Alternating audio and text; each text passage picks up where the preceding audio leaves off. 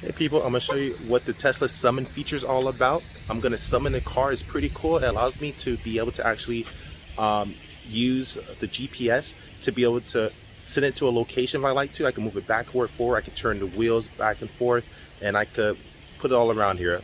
So, but it's cool. I'm just gonna simply do back and forth, but it's like having a remote control. So follow me through.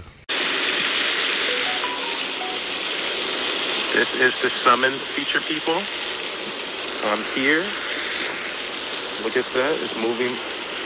I'm summoning valve. Cool. Look at that. It's moving. Now I'm gonna reverse it, people. This fun. It's like having a remote control car, people.